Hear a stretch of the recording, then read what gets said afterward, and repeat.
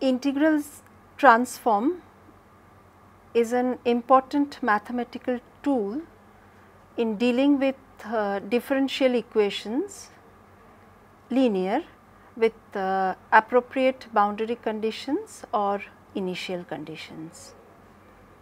Proper choice of integral transform makes it possible to convert a partial differential equation in two variables which may be intractable into an ordinary differential equation which is easier to solve, or integral transform makes it possible to convert an ordinary differential equation into an algebraic equation which is easier to manage.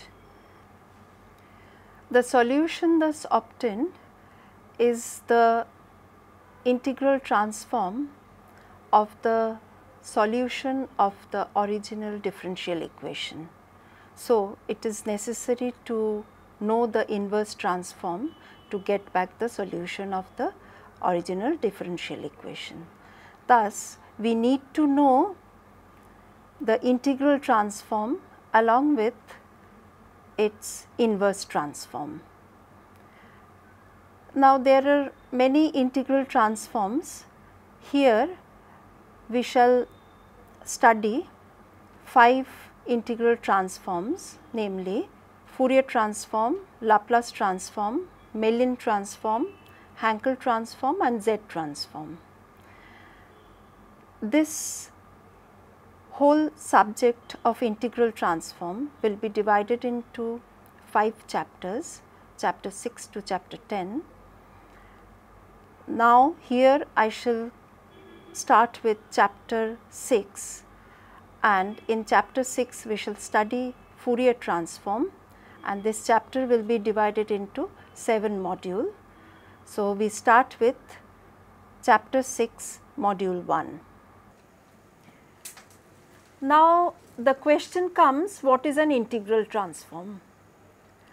An integral transform of a function f(x) defined in the interval a to b has the form given by I f, which we can write as capital F of y, which is equal to integral from a to b k x y f(x) dx, provided the integral exists and the function k x y is a known function of small x and small y, and this function capital K x y is known as the kernel of the integral transform.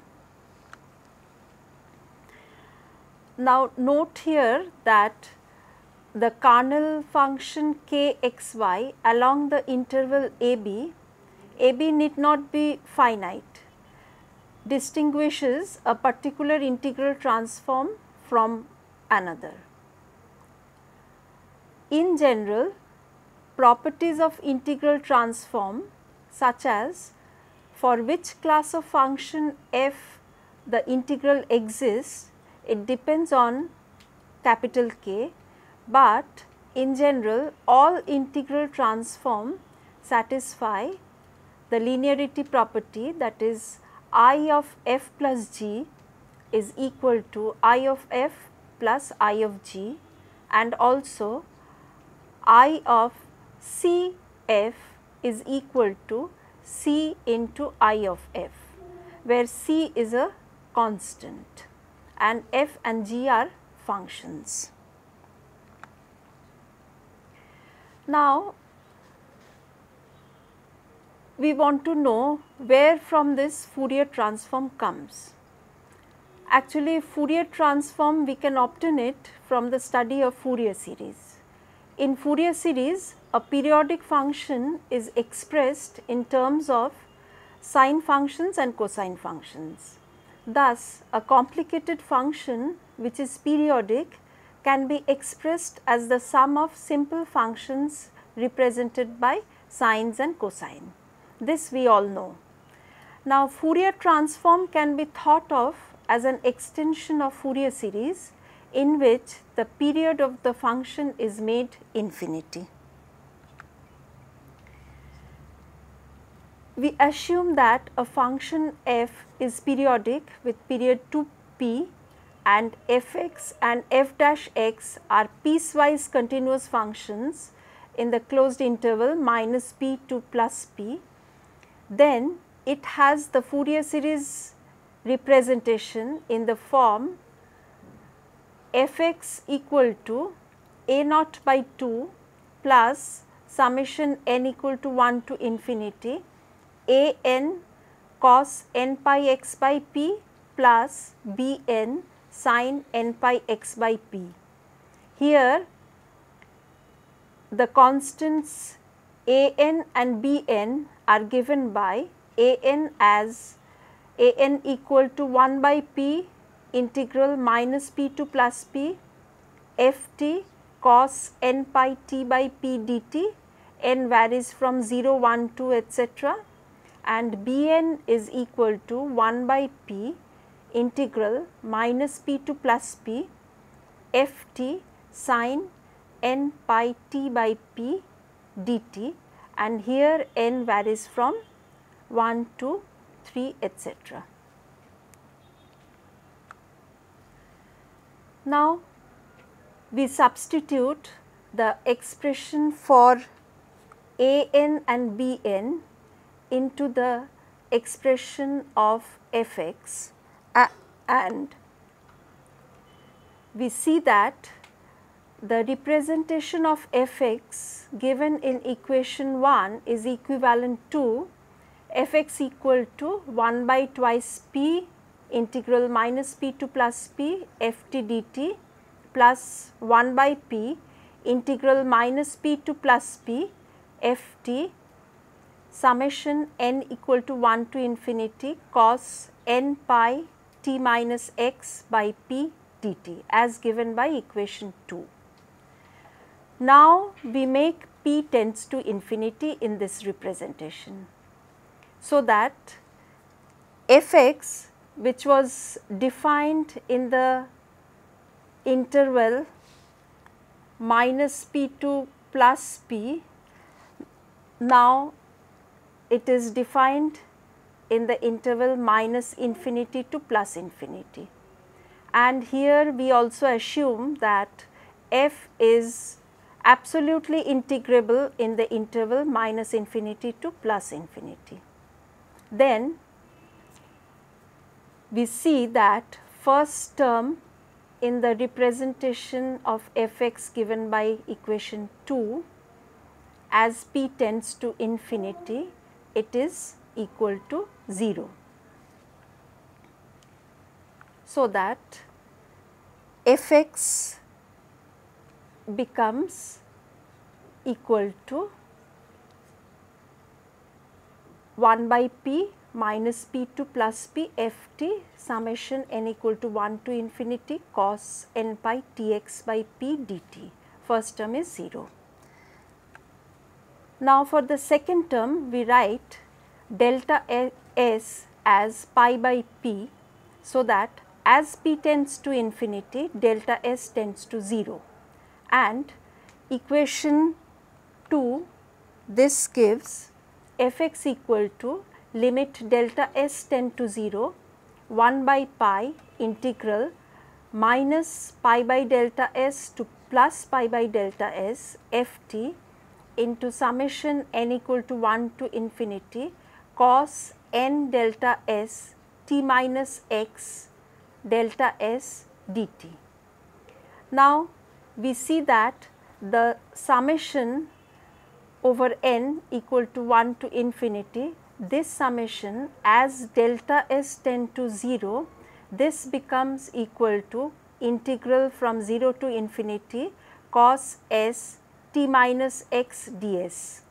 So that f(x) is written as 1 by pi integral minus infinity to plus infinity f t into integral 0 to infinity cos s t minus x ds dt as delta s tends to 0.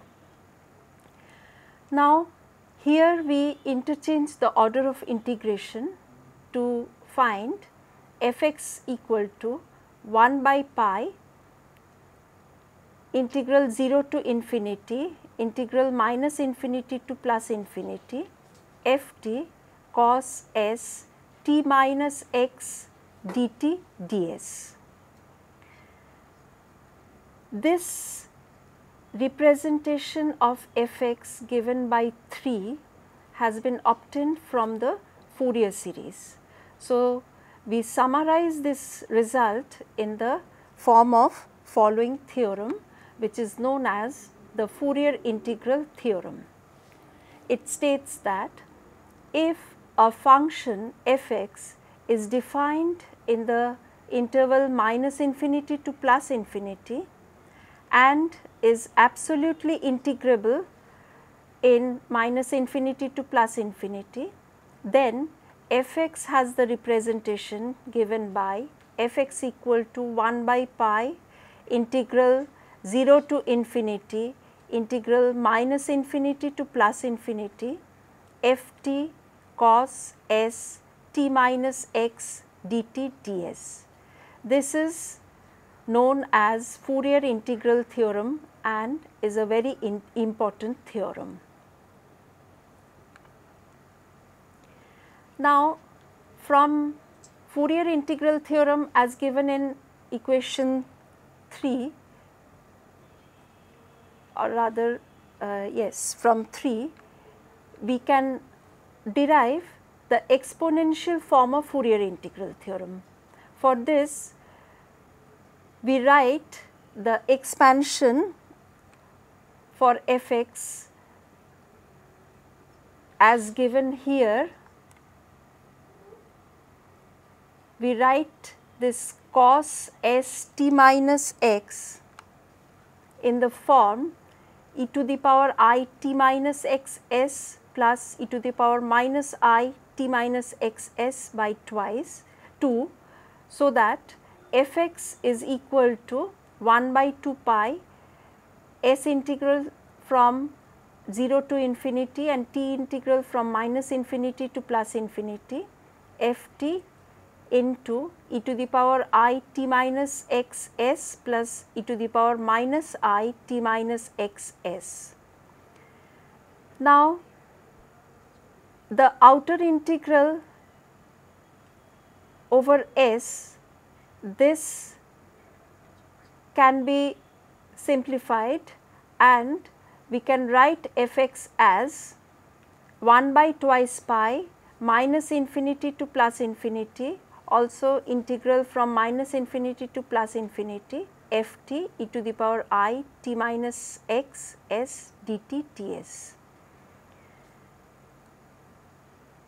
which can be written in the form as given by equation 4, where f(x) is written as 1 by twice pi, s integral is minus infinity to plus infinity e to the power minus I s x, and t integral is minus infinity to plus infinity f t e to the power I t s dt.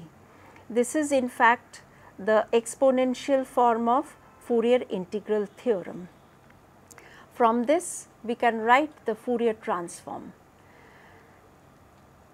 Here we write the inner integral as capital Fs, which is equal to 1 by root 2 pi integral from minus infinity to plus infinity f t e to the power I t s dt as given by equation 5. This is known as the Fourier transform of the function small f t, that is capital F s is the Fourier transform of the function small f t, and from equation 4 we can see that small f(x) can be obtained as f(x) equal to 1 by root 2 pi minus infinity to plus infinity capital F s e to the power minus I s x dx as given by equation 6. So, fx given by equation 6 gives the inverse Fourier transform of capital Fs. So, in 5 we get the Fourier transform of small ft as capital Fs, and in 6 we get back the function small fx from its inverse transform as given by equation 6. Now, the way we have derived Fourier transform is a purely formal procedure to obtain Fourier transform and the inverse Fourier transform. So, we have established Fourier integral theorem and we have adopted a formal procedure to obtain Fourier transform of a function and its inverse transform. Now, we shall give a rigorous justification of Fourier integral theorem.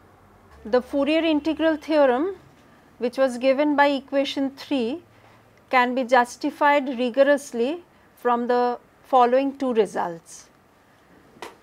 First result is lemma 1, which is known as Riemann-Lebesgue lemma, which states that let fx be a piecewise continuous and absolutely integrable in the interval minus infinity to plus infinity, then limit lambda tends to infinity, integral minus infinity to plus infinity, fx e to the power I lambda x dx equal to 0 as given by equation 7. This is very important lemma and its proof is straightforward if we assume that fx is continuous and its derivative is bounded in the interval minus infinity to plus infinity.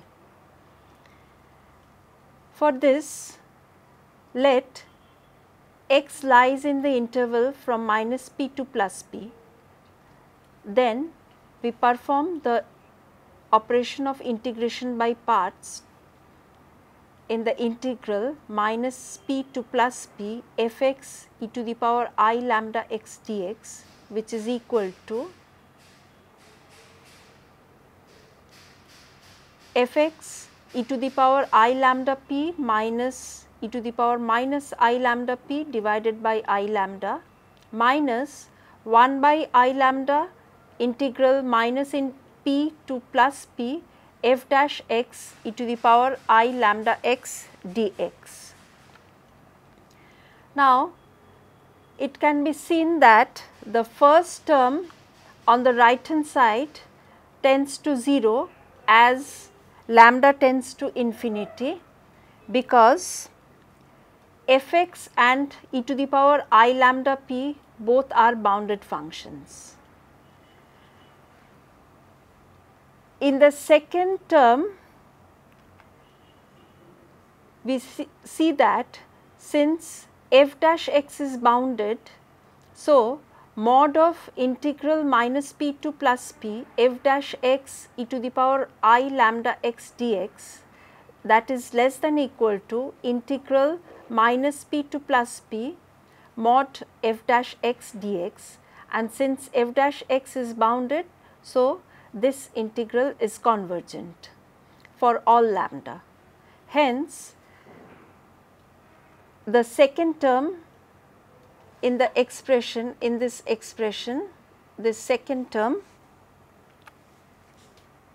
this tends to 0 as lambda tends to infinity. So that we get first term, we have already shown that this is 0 and second term is also 0 as lambda tends to infinity. So, making p tends to infinity, we see that integral minus infinity to plus infinity e to the power I lambda x dx equal to 0, which is the Riemann-Lebesgue lemma. Now, we remark that the assumption f dash x is bounded in this result is not required. However, this assumption makes the proof simple. Next we come to the second result, that is lemma 2. It states that if f(x) is a piecewise smooth absolutely integrable in the interval -infinity to +infinity and x is a point of continuity of f(x), then we have the result limit lambda tends to infinity 1 by pi integral -infinity to +infinity f x plus t sin lambda t by t dt is equal to f(x) as given by equation 8. Now, we prove this result. To prove this result, we first note that for p positive, limit lambda tends to infinity 1 by pi integral minus p to plus p sin lambda t by t dt. This integral is equal to, by substituting lambda t equal to u, we get limit lambda tends to infinity 1 by pi integral minus lambda p to plus lambda p sin u by u du, which is equal to, as lambda tends to infinity, 1 by pi integral minus infinity to plus infinity sin u by u du, and this can be proved to be equal to 1 as given by equation 9. Now, we first show that the integral 1 by pi minus infinity to plus infinity sin u by u du is equal to 1. For this, we choose the function f(x) equal to 1 when x lies in the interval -1 to +1 and 0 otherwise. So, in the Fourier integral expansion as given by equation 3, which is given by f(x) equal to 1 by pi 0 to infinity integral minus infinity to plus infinity f t cos s t minus x dt ds. Here we put x equal to 0, so that for x equal to 0 f(x) is equal to 1.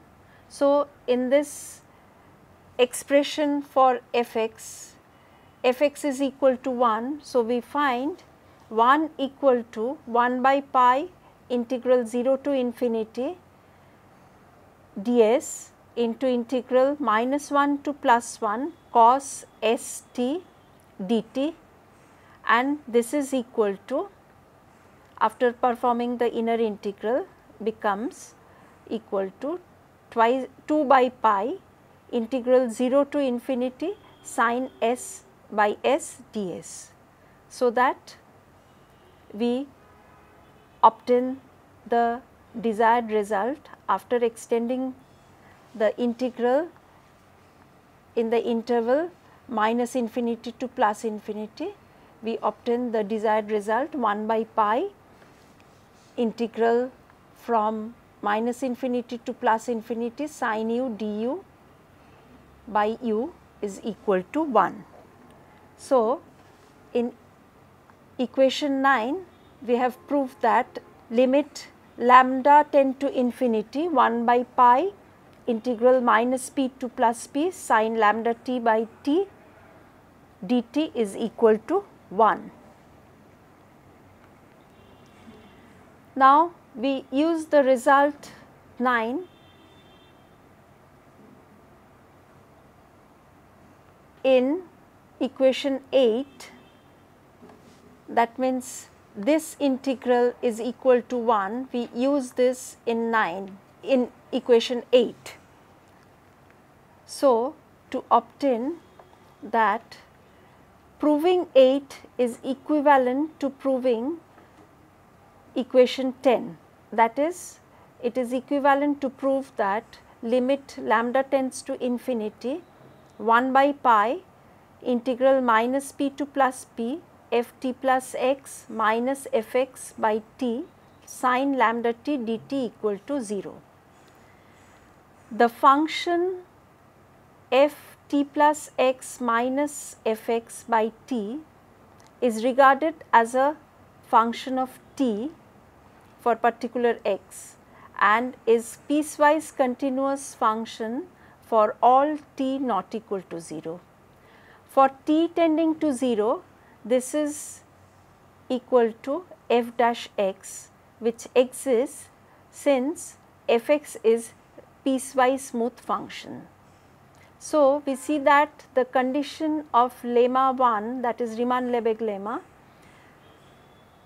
are satisfied by this function, and if we take the imaginary part of the integral given by 10, we see that using 7, if we take here the imaginary part, we see that by Riemann-Lebesgue lemma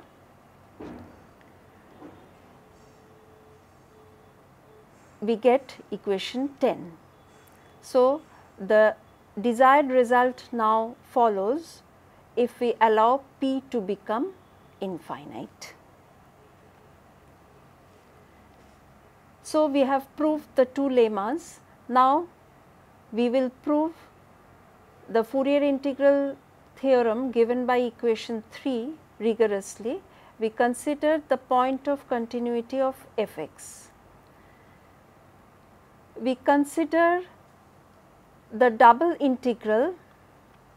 This is the Fourier integral theorem. By Fourier integral theorem, we have established fx has this representation. So, in the double integral on the right hand side, so we have proved the two lemmas, and now we shall prove the Fourier integral theorem rigorously. To prove this rigorously, we consider the point of continuity of fx. For this, we consider the double integral 1 by pi integral 0 to lambda integral minus infinity to plus infinity ft cos s t minus x dt ds. This is equal to, after interchanging the order of integration, 1 by pi integral minus infinity to plus infinity ft integral 0 to lambda cos s t minus x ds dt. Now, performing the integration for the inner integral, we see that this is equal to 1 by pi integral minus infinity to plus infinity ft sin lambda t minus x divided by t minus x dt, which is equivalent to 1 by pi integral minus infinity to plus infinity ft plus x sin lambda t by t dt by taking t minus x as t. Now, making lambda tend to infinity and using equation 8, we obtain equation 3 somewhat rigorously. Thus, 4 is justified in this sense. Now, if x is a point of discontinuity, then fx given by equation 3 or 4 is to be replaced by fx plus 0 plus fx minus 0 by 2. Next, we derive Fourier cosine and sine transform. If fx is an even function, that is f minus x is equal to fx, x positive, then from the representation of x given by Fourier integral theorem, we get fx equal to 1 by pi integral 0 to infinity into integral 0 to infinity ft cos s t minus x ds plus integral 0 to infinity f t cos s t plus x ds dt. Here the inner integral of minus infinity to plus infinity we have divided into 0 to infinity and minus infinity to 0, and in the integral minus infinity to 0 we have simplified so that we get f x in this form. This can be further simplified to give 2 by pi integral 0 to infinity cos st f t dt into cos s x ds, which is equal to root over 2 by pi integral 0 to infinity f capital F C s cos s x ds for x positive. Here we have taken the inner integral, that is t integral here, as f capital F C s, and that is equal to root over 2 by pi integral 0 to infinity f x cos s x ds s positive, and this is known as the Fourier cosine transform. And the inverse cosine transform is given by f x equal to root over 2 by pi integral from 0 to infinity capital F C s cos s x ds for x positive, as given by equation 12b, and this we get from this equation 11. Similarly, if f x is an odd function of x, that is f of minus x equal to minus of f x, x positive, then the representation of f x as given by equation 3, this gives f x equal to 1 by pi integral from 0 to infinity f t cos s t minus x minus cos s t plus x ds dt, which can be further simplified to 2 by pi integral 0 to infinity f t sin s t dt sin s x ds. Now, if we write the inner integral, that is t integral, as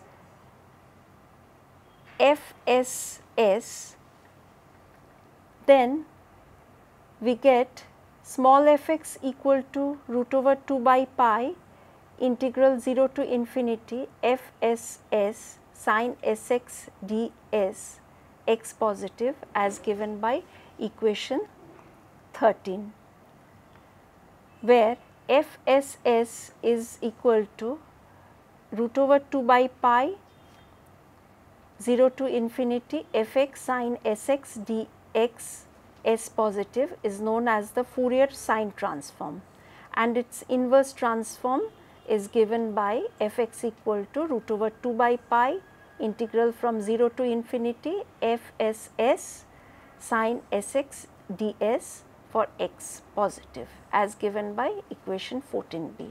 So, we have derived Fourier sine transform and its inverse, and also Fourier cosine transform and its inverse.